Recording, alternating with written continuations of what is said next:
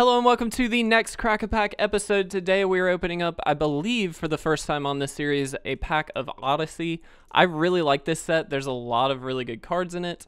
The best one being Entomb, sitting right around $24. It's just a super powerful card in Legacy Reanimator. Super good. 1 black, put something from your deck into your graveyard. And it's instant speed, so really good. As always, though, we are going to go through this as if we are in a limited environment, so we're going to see what our first pick would be, or at least what some of the choices would be. We will go through basically every card just to be safe, so let's go ahead and kick it off with a Leaf Dancer. It is a 2/2 for 1 and 2 green. It has Forest Walk. If you don't know what Forest Walk does, because that's sort of been phased out at this point, basically land walk of any kind. Says that if an opponent controls that land, this creature can't be blocked by that opponent. And so, for instance, with Forest Walk, if you're facing an opponent that has a forest on the battlefield and you swing in with the Leaf Dancer, they are not able to block it. I don't value that super highly, just because I think it's good, but it's only really good against certain things. So it's a little bit limiting. Last Rites, 2 and a black for a sorcery. Discard any number of cards from your hand. Target player reveals his or her hand, then you choose a non-land card from it. For each card discarded this way, that player discards those cards. Super powerful ability, actually, and because you can use this to your advantage in terms of discarding cards that you actually want to discard, I don't hate this card, excuse me. That being said, I don't think it's very good in Limited, just because I don't know how easy it would be to actually build around that. Pilgrim of Justice, 1/3 for 2 and a white. Protection from red, which is always a bonus. You can also then pay 1 white and sacrifice it. The next time a red source of your choice would deal damage this turn, you can prevent that damage. This is reminiscent of the Circle of Protection cards. I don't super love this. I think for 3, I'd rather get a little bit more power, but that's just personal opinion. Repel, 3 and a blue for an instant. Put target creature on top of its owner's library. This is my kind of card, to be honest. So not only is this good because it bounces a threat, but it also sets your opponent back a turn because you now know what the next card they're going to be drawing is. And most times they're probably just going to either replay that card or play something a little bit worse from their hand. So I actually so far am really into that.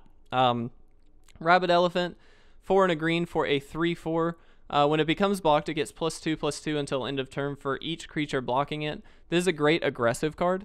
It's a little bit high costed. It is a 3/4 for 5, which is a little much, but it does encourage you to be aggressive. And obviously, when it is attacking and it's blocked, it gets a little bit of a boost. So it might be a little bit harder to kill. I would actually consider that. So we have a Mystic Zealot. 2/4 for 3 and a white. It has Threshold, which basically Threshold gives a certain bonus if you have 7 or more cards in your graveyard. In this case, it gets +1/+1 and has flying, which I actually think is pretty good. 2/4 for 4 isn't amazing, and I don't necessarily want to bank on Threshold, but to get a 3/5 with flying for 4 is really good. So I would potentially consider that. We'll keep it in the maybe pile for now. Kamal's Desire, I believe I'm saying that correctly, is 1 and a red for an enchant creature. It gives it first strike, and then if you meet Threshold, it gets +3/+0. I think it's fine, but I don't generally like drafting enchant creatures in a limited environment because you're dependent then on the creatures. This is similar as well. This is in the same cycle. Abashan's Desire, again, I hope I'm pronouncing that correctly. 1 blue, enchanted creature has flying, and if you meet Threshold, it can't be the target of spells or abilities. That's great. That makes it a little bit better just because you're not going to get 2 for 1 as easily, at least, because they can't actually target if you meet that Threshold. Shadow of the Squirrel, this card's actually really good. 1 green, put a 1/1 green squirrel creature token, into play, and then you can flash it back for 1 and a green, which means you can play it from your graveyard by exiling it and paying that cost. I really like cards like that, to be honest. Dreamwinder, 4/3 for 3 and a blue. It can't attack unless the defending player, controls an island. You can then pay a blue and sacrifice an island, and target land becomes an island until the end of the turn. I don't know how much I like this. I think it's definitely a powerful card. You can definitely poke through some damage, but I don't think it's necessarily first pickable. Skeletal Scrying is our first uncommon, X in black. As an additional cost to play Skeletal Scrying, remove X cards in your graveyard from the game. You then draw X cards and you lose X life. This card's hugely powerful. To be able to basically draw as many cards as you need based on your graveyard is fantastic. That being said, I think in a limited environment, I'd rather have some creatures that do a little bit more, so I might be off base with that one, but so far I don't think that would be my pick. Cabal Pit, this is a cycle of lands, mono-colored lands. You can tap it to add black to your mana pool, and it deals 1 damage to you. If you meet threshold, you can pay a black and tap it, and then sacrifice it, and target creature gets -2/-2 until end of turn. That it's great in the idea that it is a removal spell on a land. However, later in the game is really when you're going to be meeting threshold, and so at best, this is either going to sort of shake up combat a little bit or get rid of just a very low cost creature. I don't know that I would value it too highly, but again, I could be off base with that. Blessed Orator, I hope I'm saying that correctly. A 1/4 for 3 and a white. Other creatures you control get +0/+1. It's great. It's an Anthem effect. That's fantastic, but it is just a 1/4. So I'm not the biggest fan of this. I would much rather have a little bit more power than a little bit more toughness. That being said, this does kind of save you during combat a little bit. It will boost all of your stuff. It's definitely a powerful card. So our rare is actually an interesting card.